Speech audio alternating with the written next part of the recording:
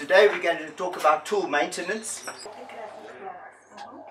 I like to know that I'm doing something valuable if I do something. So the whole thing with tool maintenance is why do it? What's the whole reason for cleaning your tools? It's not because the tools look yucky. Nothing to do with that.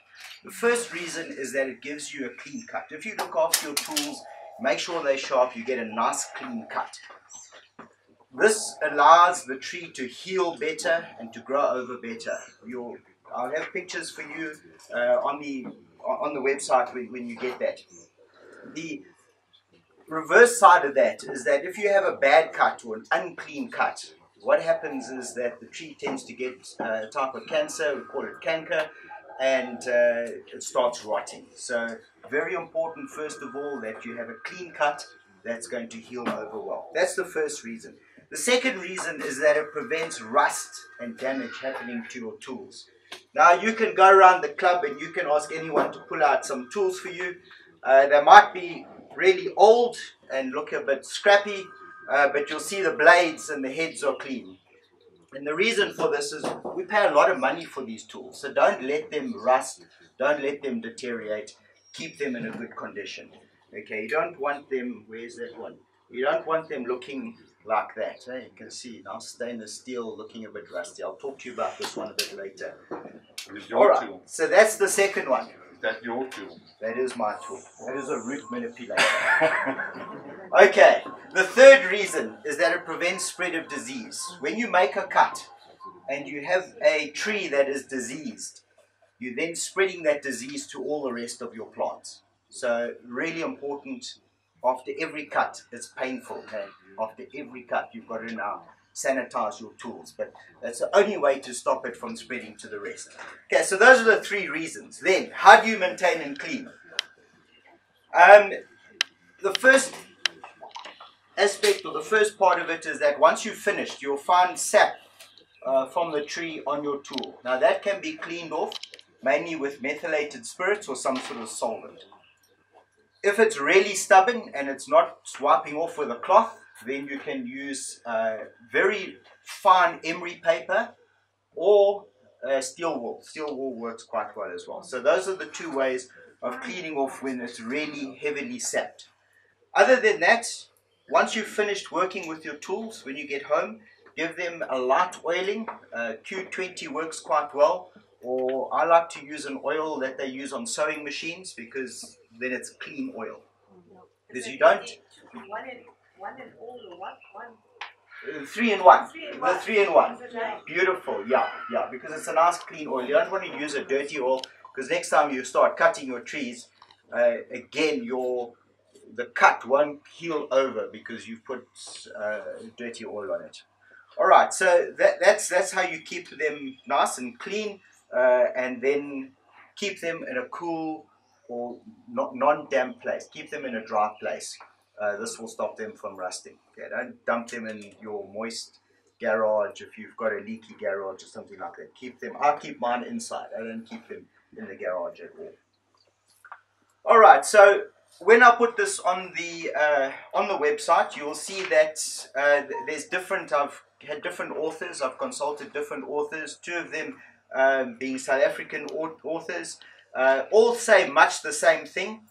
The one, Clements, from the Pruning Handbook, he says that when it comes to sharpening, take them to a professional sharpener. Don't try and do it yourself. Okay, that's the one view. However, Peter Loubser, we mentioned his book earlier, it's a really great book, good South African book. He says that you can sharpen it on an oil stone as long as you keep the same angle. Don't change the angle of what the original tool came in, and give it 2 rubs on the sharp side and 1 rub on the blunt side. So you're not going mad and sharpening and rubbing backwards and forwards. Hey, just 1 light rub, 2 light rubs, and then on the reverse side 1 light rub. Right. So professional tool sharpeners? No. The oil stones are the best. He recommends an oil stone, but there is the tool sharpener that gets sold. I think we've got some in the shop. Where's Anthony? Those do work as well. That's just more maintenance sharpening, I think. If it really needs good sharpening, I would send it away to a professional to do it. All right, so those are the how to maintain and how to look after it. Caring for it. Rudy Adams says that after use, tools must be cleaned with spirits, which removes the sap and then sterilizes it well. So spirits does sterilize it as well. And he says keep it lubricated. So just in summary, keep the blades clean by wiping them with either methylated spirits or some sort of solvent. This removes the heavy sap. If it's really stuck, then use very fine emery paper, which is sandpaper, that very fine sandpaper, or steel wool, and then regularly oil the joints. So these pieces here that move, the movie parts, in other words, that's the joints. Make sure you regularly oil those and give your blades a nice wipe as well. Sanitizing between cuts, there's two ways of doing it. You can have a very diluted Jig solution, which works quite well, but I prefer to use hydrogen peroxide. You can buy it from Clicks, Dischem, any pharmacy. You go in, you ask it for it. It comes in little bottles. They sort of put it under their own brand names, but go for the 10% solution.